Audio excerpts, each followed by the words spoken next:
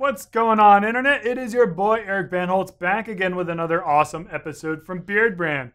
Today, I'm here with Ian Schoen, the podcast host of Tropical MBA. He's internationally known, and he talks about business stuff. Businesses and beards, apparently, today. Yeah, what else are you going to talk about? I'm going to talk about 5 styling tips for your beautiful bald head and your beard. So, thanks for having me, Eric. Yeah, my pleasure. And I think I may be a little too tall to share the camera with me. Get out of here. So when Eric asked me to do these videos for you guys on how to grow a beard when you're bald, I said, sure, no problem. All I require is $50,000. And he said, how about sushi? And I said, all right, no problem. I'm kind of out of work right now. So first tip is growing a beautiful beard. For a lot of you out there, this might be hard. For some of you like me, it's very easy. As you can see, it comes in full and bushy.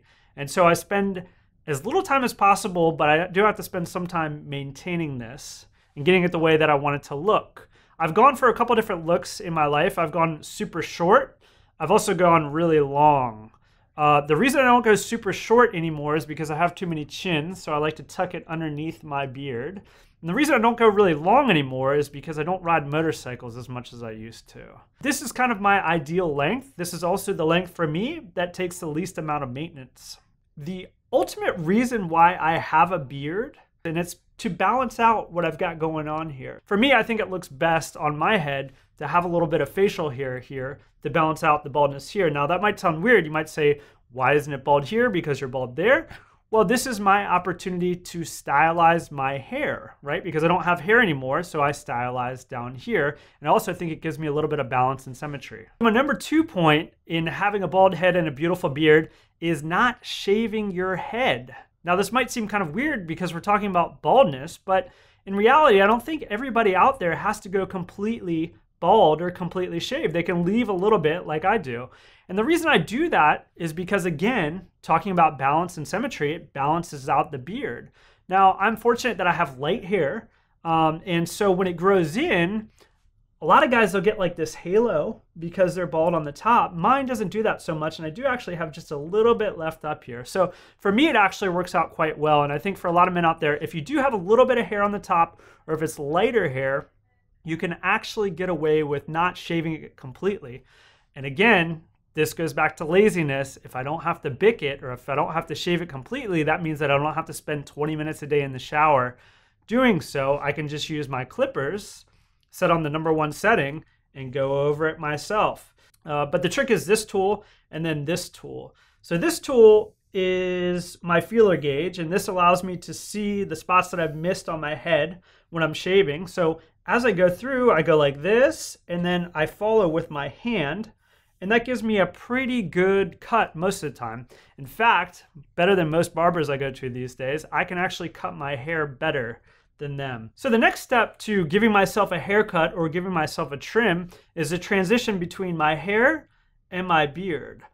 A lot of people will just let their beard grow and grow and grow, and it ends up like out to here, and then all of a sudden you have this shaved head, and it creates this weird transition. So what I like to do is on my trimmer, I set it to an intermediary step, right? So if you're shaving on like a number 3 or a number 4, I'll go probably a number 2 or a number 3, and I'll just trim right here up into my bald head. And when you get to here, you'll notice that there's a line. I don't make that a sharp line. A lot of guys will come in and they'll go like this, and I think that that makes too much of an abrupt change between the hair and the beard. So I like to fade it. So I'll put it on like a number 1 or a number 2, and I'll just fade that top part. There's one last part to getting this transition between bald and beautiful beard, and that is sculpting this line right here. So a lot of guys, what they'll do is they won't touch it, and they'll just leave their sideburns, and their sideburns end up being about this wide. What I like to do is just with the metal edge, go in and trim it down and make this area a little bit more narrow. So again, what we're trying to do here is just make this transition as smooth as possible, as seamless as possible, and make it look like whatever hair you do have left, if you do have any, flows into your beard nicely. The third step in having a beautiful beard and a bald head is nipping those stray hairs. Yes, gentlemen, if you don't have a significant other around the house, don't worry about it. You can find these on your own. There's a couple places where you need to look for these stray hairs, and here's the reason why it's important. You have a blank, empty canvas now. There is not a lot to look at except for your bald, beautiful head. And so every little hair that you have sticks out, whether it be on your beard or whether it be on your head or whether it be on your nose or whether it be on your ears. And so those are the main places where you want to check. So what I do every time I cut my hair is I take my cheap razor, again, like this, I turn it on and I just run it down the back of my ear and I run it down the front side of my ear. The other issue is the nose hairs connecting to the mustache hairs. And again, you don't need a special tool or anything like that.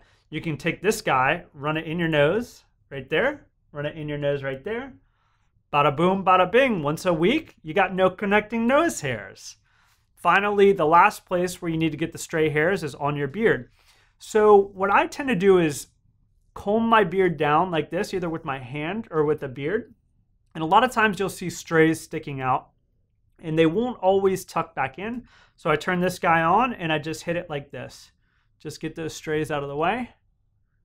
And then you will be stray free. The fourth point to having a bald, beautiful beard is taking care of that beautiful bald head.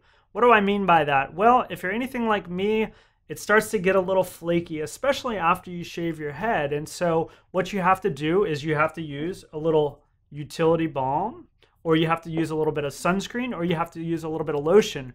For me, I'm extremely fair skinned, so I find putting sunscreen on a daily basis is really important to stop both the sunspots, the sunburn, and also the flaking on the top of your head. Also, it's worth mentioning for me, in the summertime, I always feel a little bit more confident because I have a nice tan on my head. Now, this isn't something that I would advocate going out there and burning the top of your head, but if you do get the opportunity to get a little sun on your head, I think it makes it look better when you're bald.